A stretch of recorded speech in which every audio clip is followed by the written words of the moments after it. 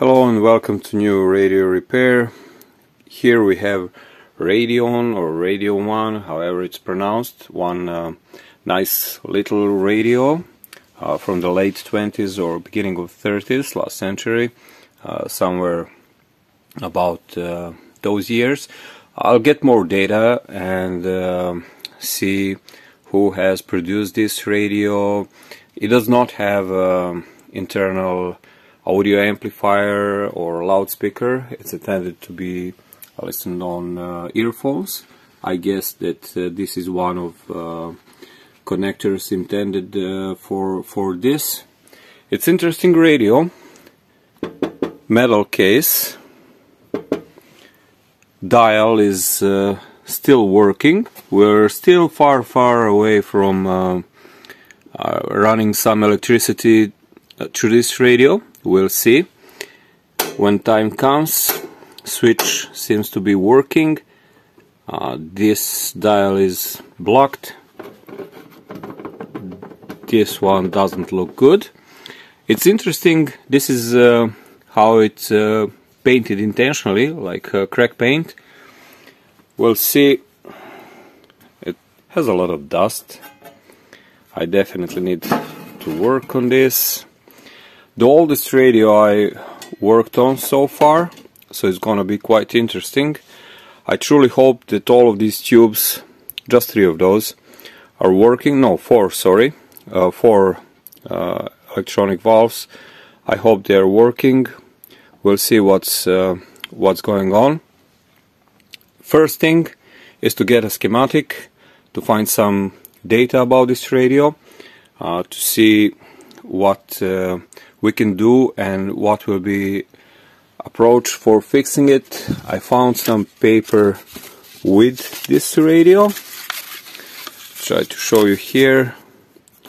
It seems that someone wrote down which electronic tubes are in. We will see. Now I will search for some data. There is some schematic. Who knows what happened to that radio in previous decades.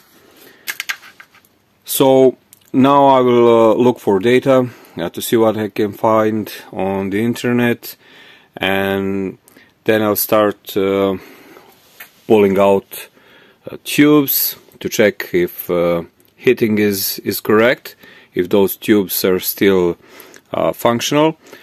First I will turn the heating on if it's working on all tubes, and leave it like this for maybe even 5-6 hours, because during this time this radio might be not in use, I don't know, maybe for 50 years or maybe even more. So there is probably some small amount of air inside, so I don't wanna put high voltage immediately on these tubes. First I will plug in just heating voltage and leave them running like this to burn out all the air if there is some inside, and then we will see how it will behave with high voltage. First to see what we need to do, to see the schematic, to see how we're gonna start fixing this radio. At least I'm quite sure it's gonna be very interesting. So far I've removed some screws from the bottom and from a side. There are a couple of more probably I will have to remove in order to release the front side of the radio. Now let's see what's inside. Okay, as expected, but inside doesn't look bad, but I think there'll be a lot of stuff to be replaced. Okay, we will see. Some capacitors for sure. Something has been already worked. This is not good, because I have to determine where that wire is supposed to go.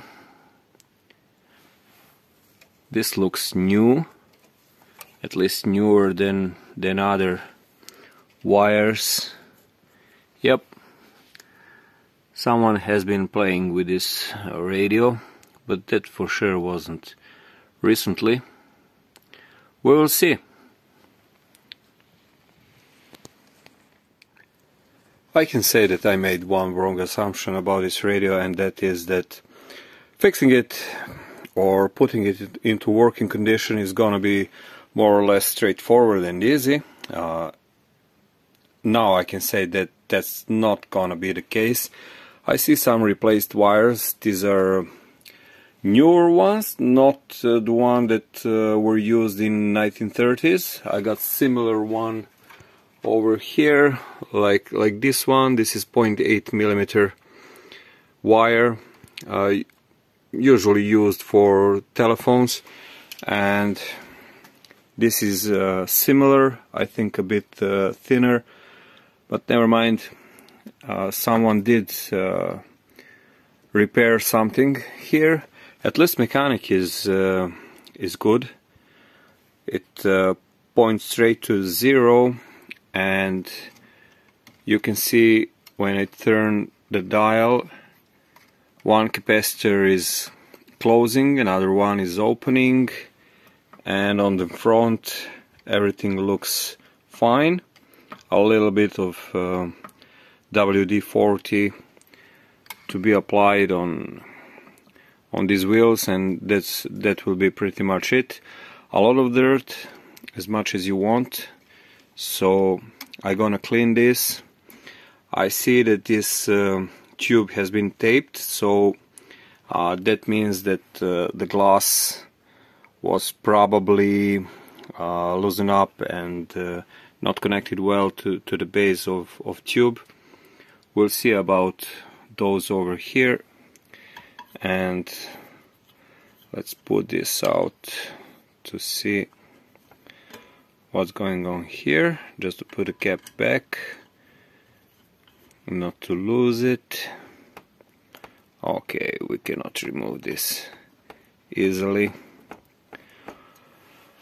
Okay, so now taking it apart, what I can remove, and pulling out tubes, cleaning up the chassis a little bit, and taking a look what part is what it's used for, and so on. And then I'll start tracing schematics from antenna and see if there is something missing, needs to be replaced, and so on.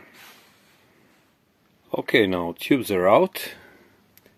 They're here inside. I'll take care of those later, and I'll check if there is resistance between heating pins for connecting heating to these tubes, and if this is okay, then I'll proceed with more enthusiasm on fixing this.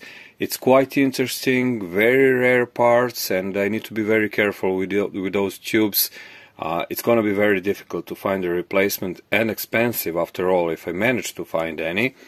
And this tube is also quite interesting. It says AS4100, and label on top of it, check the top part, says barium tube. So it has barium inside. What it's used for, not sure, haven't seen those so far, but it looks okay, not cracked, quite fine. We will see. It goes in here. You can see that pins are asymmetric, so we cannot place the tube back on incorrect way. And this is rectifier tube, also very simple. You can see that these tubes are from the beginning of tube era, not very first years, but tubes advanced quite a lot later, in later years. And first I will clean this, and I'll check the wiring for the beginning, and before that I will check tubes, of course, and that's pretty much it for today. I have searched for some data on internet and on radiomuseum.org. I have found a couple of images for this radio. That's definitely the type that I have, but when you look inside, I have these capacitors, I believe, over here, so someone probably added those in order to replace most likely bad ones that were on beneath. But I'm quite actually glad because I'm gonna remove this. It's very ugly. I will show you now again. It's those two over here. So that is additionally added, probably also additionally mounted with new holes for the screws here. You cannot see them on other side. I don't think that factory would do something like this. Schematic is quite simple. Take a look at it. When you see this, you think it's intended for kids to be assembled in school. But when you look at the radio itself, it doesn't look so. So it's gonna be a little bit of headache to get everything back in place and operational again. Let's see some details, some technical details for this radio, just to check more images. Yeah, that's definitely it. Definitely this radio. Oh, that's interesting. Probably fabric number that's produced in Austria, I think. Let me see who created this. Don't see that so far. Who knows? Maybe I'm looking at it and don't see it. It doesn't matter. 480. Oh yeah, there it is. It's made in Austria. Cool. 1931. So that's like 91 or 92 years old at the moment. It's also from the same site. And let's check this. This is antenna input. As you can see, it has many inputs over here, and that is in order to adjust antenna, its resistance to the input circuit. And this is first high frequency amplifier. This is one variable capacitor. Let's say that it's this one here, or maybe that one over here, it doesn't matter at the moment, but one variable capacitor is here, another one is here, and those are coupled. Those are coupled by these gears here. How? There is a string over here, actually not gears, just these coils actually with this steel wire. And when we tune one capacitor, other is tuned as well. Why is that? When we tune this to a frequency we want to receive, that frequency only is gonna be amplified in first tube E442, and then by inductive connection here it will be amplified in this tube as well. But here we also have another oscillating circuit that will produce oscillations with higher amplitude, and it goes again into another amplifier here, this triode E438. But as you can see, part of this amplified signal is returned back into amplifier again, and this is where we have this positive reaction. But by tuning I think this capacitor here, and there is one small capacitor on the front, I will show you that later. By tuning this capacitor we can regulate how much of output signal we want to put back into into the oscillating circuit and grid 1 to be amplified again. If we put too much, then we will have self-oscillations, so it will start to whistle, and we don't want that. With this capacitor we actually regulate amplifying and positive feedback in this part. And after that we have low frequency part and amplifying audio signal over here in this pentode, and that's it. That's output for the loudspeaker, actually for the earphones. And we have a small coil here, probably to remove remains of high frequency that maybe eventually manage to get through all of these parts here. Over here is rectifier. This is network. This is where we choose the voltage. On this schematic is set to 125, but we can see here that it's set correctly for my voltage. It's on 220 volts. Nothing to be put on voltage right now on power supply.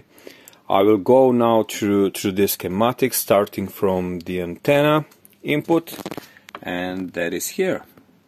And it's also labeled. You cannot see it at the moment. Maybe now you can. Yeah, there it is. It says a 4321E connector. We have that here, a 4321E connector. Cool. Now let's start following schematic and see how everything is connected. Where is that loose wire going, where it should go actually, and try to replace some capacitors here. This is in microfarads, but of course on this radio all capacitors are in centimeters, labeled in centimeters, so I will have to convert that, but that's not difficult. Right now I'm still in cleaning phase, so I started to remove rust from the chassis. You can see now this basically bare metal, but it's quite high quality paint, I can say, because it's very hard to remove it. I even brushed it, and it stays intact after 90 years. That's amazing. I have removed this part and cleaned it a little bit, this aluminum protective case, and here we can see antenna coil. And one interesting thing is that I found inside this paper, it was put inside, and it is recently someone drew a schematic of antenna and where is connected. So okay, it's good. I know where some pins are getting directly on this antenna coil, but this also means that someone was trying to repair it recently or whatever they did. So I just hope that they did not cause much more damage, whoever was repairing this, because this is not old, this is relatively new. I just hope that they gave up on repairing, but we can see it's starting to shine, and I'll now start to clean the bottom side of the chassis, and after that I'll switch to dial and these capacitors, and then I'll start repairing it. Now we are under the hood. The fun part begins, and I'm starting from power supply. As you can see, it's pretty much mess. And okay, someone tried to make some kind of installation here, but poorly. Here as well. This is switch for turning it on and off, still working like a charm, very soft, not loud, quite nice. for 90 years old switch. That is good. What I don't like is having wires going like this through the chassis, and this is these are wires that are going to conduct 220 volts. I don't like when it's touching chassis like this. Although it has insulation, of course, it's not a good practice, at least by my opinion. So I'm gonna add some additional insulation here, and I will replace these wires, of course, and I'll try to group them as much as I can.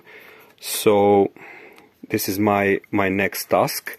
I have measured resistance here. It's like 200 ohms, so this transformer is most likely good, and soon I hope I will be ready to power it up and to see how that performs. Of course, no tube is plugged in, so we won't have high voltage DC. We won't have DC high voltage, and that's it. That's step one. It's always good to do a double check, maybe even triple check of wiring before plugging into high voltage the radio.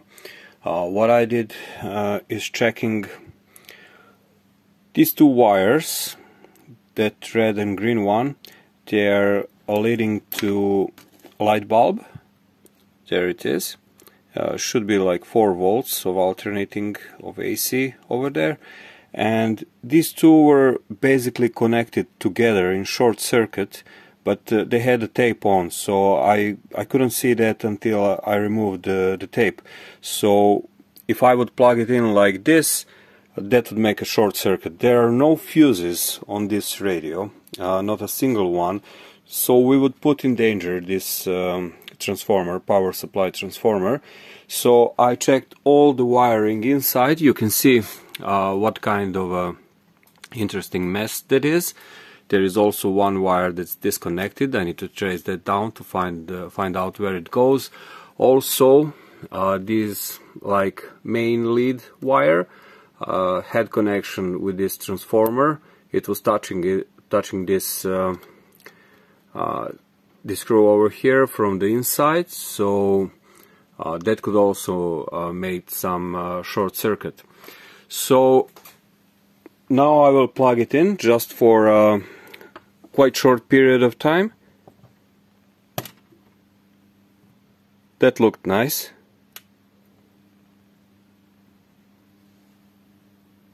It gives nice sound. I mean transformer. It's not buzzing a lot, just as it should when nothing is pulling power from it. That was nice. It's not heating up. It's quite cold. So okay, this is it. Now I'm gonna replace these wires. They are in quite bad condition, and you can see what kind of a mess we have here. So I'll just replace those wires, remove these original one completely, because they're not safe to use anymore, that's for sure.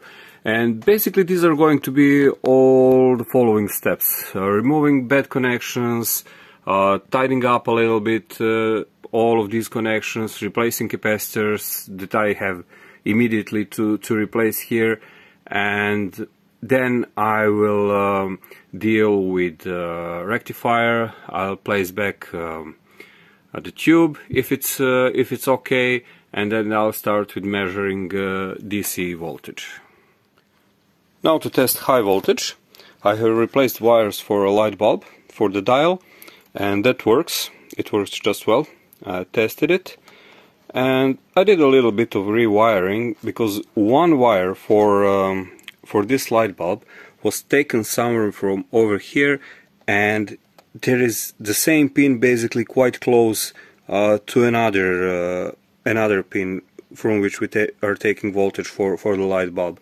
So there is no need to pull that wire all through over there, just taking the shortest path as I can. But okay, that's not very important. Now I have connected voltmeter Right now it's not plugged in. Radio is not plugged in, and I'm measuring voltage basically across this capacitor here. I will show you where is that on schematic. So these are these 2 points, that one and that one, as it says 2000 centimeters. Multiplier is, I think, 1.11, something like that, to get into farads. So this capacitor here is 2200 picofarads, so that is okay. That's just about the right value. And regarding this capacitor, I immediately recognized that it has been replaced. That is not original one. This logo is from Telekomunikacije Ljubljana, ex-Yugoslav company. Now it's actually from Slovenia. They were making radios and other electronic equipment as well. So, but it's quite old. It's also from tube radios.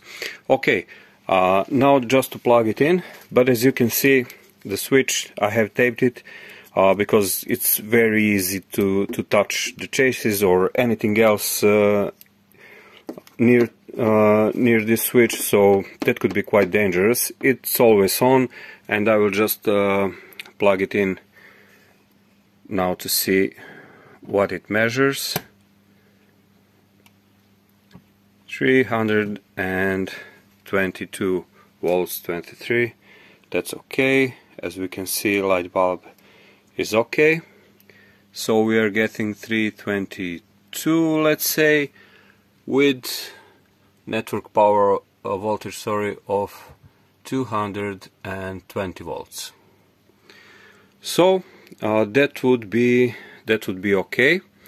If you have noticed, this radio does not have electrolytic capacitors. Everything is with dry capacitors. I'm really eager to see how it sounds. I hope that everything will work, and I want to hear the original sound of such old radio to see how that goes. I have managed to determine a couple of things for this radio, what needs to be replaced and removed as well. I don't like this part over here, how it's wired. As you can see, everything is loose and it can easily get in contact with other elements, and this is high voltage part. That's a high voltage part. This is this wire goes directly from output transformer, that's like 300 volts getting here. And I've also determined what are these used for. These are external capacitors. As you can see, this one is definitely not for use anymore. It looks like it exploded. Just to focus it, yeah, there it is. So that's getting out, and it has been additionally added. This is not original part for this radio. There are two capacitors here, this one and that one. Lower one has this green wire, and I found where it goes. It connected here, and the other one goes here. And where is that on schematic? That is this one. It actually represents this capacitor. One goes to the heating of tube 1800, that's a rectifier, and we have actually here two capacitors connected in parallel. One is that one, which is 1 microfarad. That's not definitely original capacitor. For radio this old, it should be labeled in centimeters, and that's Siemens mark, probably pulled over from some other radio, and this one is added in parallel. So I will see to replace both of those. So I'll probably get another some other newer capacitor to replace that one, and I will remove this one over here.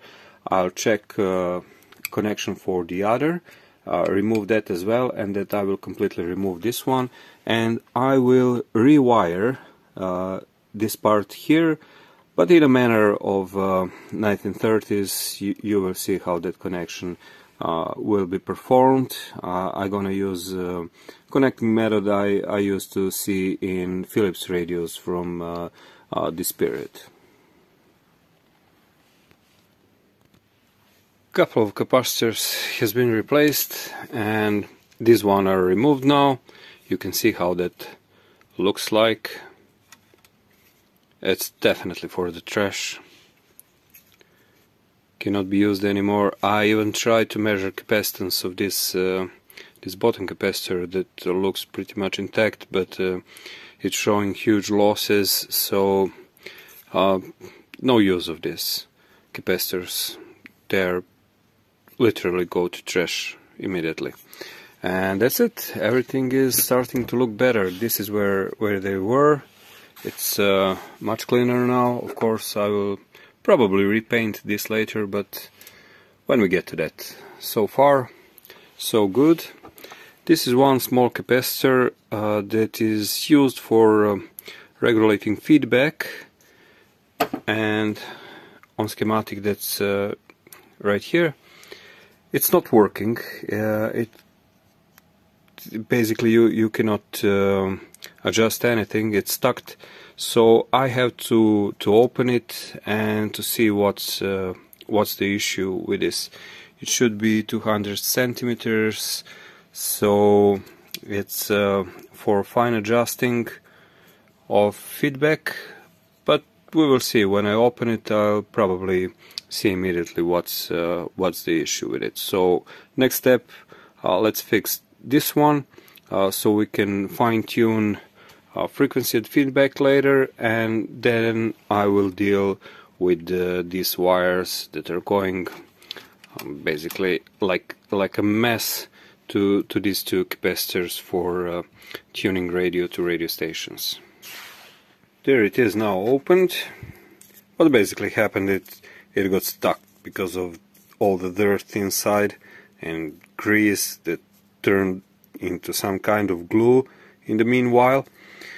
I have to clean it, and that's it. I'll clean everything in the middle between these plates. These are static plates.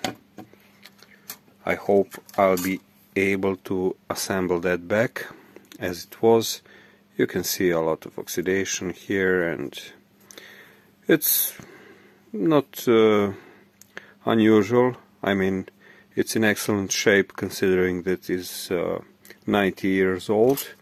But okay, I'll now start cleaning this. It's gonna be a little bit difficult to assemble that back, but nothing special.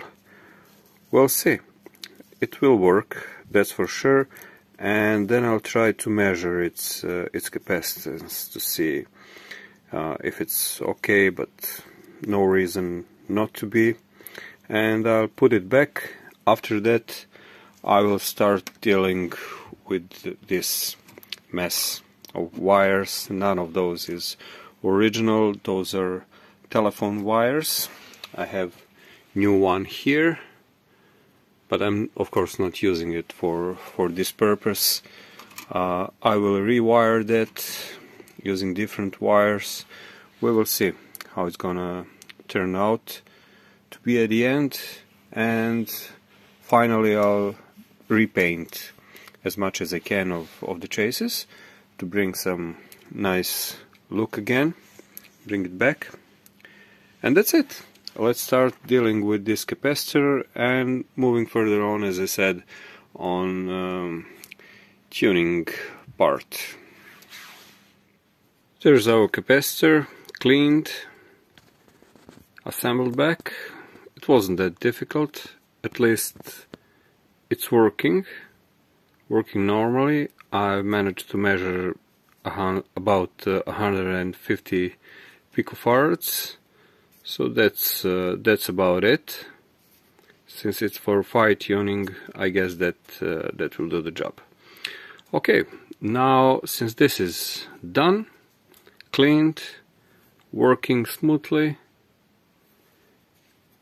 If you remember, I couldn't move that at all, but now it goes, as you see, with one hand. Now to deal with these wires, with this mess here. This is one capacitor made by Radione, I guess Hungarian radio company. They used to make radios. It's labeled 200 centimeters. That's its capacity. If you want to turn that into farads or picofarads, you have to multiply it by 111. So that would give us like 220, 222, as you wish, picofarads. I disconnected this capacitor from here. It was connected to grid 1 and to one end of the coil. If we look at the schematic, where is that? That's this capacitor over here that is connecting grid 1 and this coil. So what I want to do with it is to measure its capacitance, to see how good that capacitor is. It's not high voltage here, so I can easily replace it with any new capacitors that I have. I have a couple of 100 picofarads, so I'm gonna couple two of those to get 200 picofarads, and that is going to be enough. There is no high voltage here. As you can see, coil is connected to the ground, and it has inductive connection with the rest of the circuit, so no high voltage, and that's good. As you can see, these are probably waxed layers of thin aluminum foil inside, and I want to check what is the capacity of this capacitor, as I already said. For this, I'm going to use this universal bridge, and that universal bridge is set to measure capacitance at a moment, and it actually works quite simple. First, you need to determine the range where you're gonna measure capacitance, and then you tune this dial to read a dip with within this microvolt meter actually. So needle needs to be somewhere in the bottom area of this red area here. So I'm gonna connect this capacitor now, and let's check how it behaves. There it is now connected. This bridge can measure up to a couple of picofarads, so this wire is not gonna be a problem for measuring 200 picofarads. So we can ignore the capacitance of this wire. It's switched to C, that is capacitance, so we are measuring capacitance. It's also can measure inductance and resistance. Now determining the range. This switch needs to be in low position, low sensitivity, not 10 kilohertz. Let's go with 1. And what is the correct range? That is when we get the needle somewhere in red area, and that is here. Now we switch to high sensitivity and looking for a dip. Okay, there is one. Just to focus, but very, very mild. What this means? This means that this capacitor probably has high losses, so we're gonna switch to 10 kilohertz. This is the frequency that we're gonna use to measure capacitance now, and looking for another dip. Okay, I'll tune, just to show you what I'm doing. I'm tuning this dial to read a dip here, and let's see where it gets to the lowest value. It's somewhere here, and that's just about the capacitance that is actually declared for this resistor. But one thing is not for this capacitor, but one thing is not good. We're not in red area, and that is where we should be. What this means is that this capacitor has extremely high losses, so it's not gonna be good for high frequency usage. And as you can see on schematic, It's conducting high frequency signal from this coil just to the grid 1. So this signal that goes through this capacitor should be amplified, and the capacitor itself is going to bring a lot of attenuation to the signal. So we definitely want to replace it. I already took a couple of capacitors. These are two capacitors of 100 picofarads connected in parallel. So now I will connect those here, and I'm gonna measure capacitance of these two, so you will see how that looks like with the brand new capacitors. So the same procedure has been repeated for these two. The range is set, and now all I have to do is to turn the dial, actually range multiplier. Now we're at 100 picofarads, and if I get 2, I just multiply by 2 and I get 200 picofarads. So pay attention to the needle and take a look when it gets down. There it is. You see how it's now gets close to the 0 basically. So we're looking for that dip to stay in the dip. There it is, and that is 190 picofarads. I'm showing you now with all three capacitors what I managed to measure, because it was very sensitive, so there's no point of watching me how I tuned this for a couple of minutes literally, but here it is. That is quite nice for the reading. And now we have 250 picofarads here. So that's just 30 picofarads above the value that we need, actually a bit less than 30 picofarads. So I'm quite satisfied with that. So what I'm gonna do is that I'm going to use all of those three capacitors, just to switch this off, and I'll put those into this foil actually, and I'll fill it up probably with hot glue, using hot glue gun with plastic actually, and I'll put it back here so original look will be preserved as much as possible. Now we can compare previous look of capacitor and how it looks now. There it is.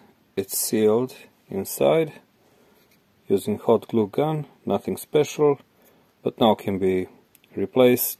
I'll put it back where it was, and you can see the inside of original capacitor. Now, sorry, there it is. This is not for use anymore, of course. It's literally falling apart, and it has extremely high losses, so it's not good for basically for anything. So that's going to trash, and I'm gonna use these new one. They're roughly 200 centimeters, so this is fine, and at least we have a label, so we will know later, for example, if we need to do something again. And that's it. Now putting it back. And there's one thing I need to show you. That's a wire about 0.8 millimeters that was connected from the output tube, I think the last HF tube, yeah, the last HF tube, to the capacitor, variable capacitor, and just take a look how long that was.